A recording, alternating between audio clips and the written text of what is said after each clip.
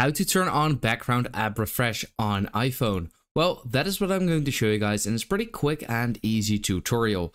So if this video helped you out, let me know in the comments if it did, and then let's get started right away. So first of all, I'm going to show you guys where you can actually turn it on, and then I'll show you two methods if you cannot turn it on and like how to fix that basically. So how or where is it? First of all, you want to go to General right over here. And there you go, you can already see background app refresh. Now for me, this is all turned on, as you can see.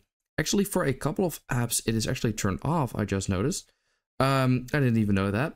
But basically, if this is all grayed out and you cannot do that, then there's actually two reasons why that is. So the very first reason might be that you are in a low power mode right over here. So if you are in low power mode, so basically your battery is yellow, and then go over here, this is grayed out, as you can see. That is because, you know, this basically saves power. That is why when you turn on low power mode, it is disabled right away. So that's reason number one.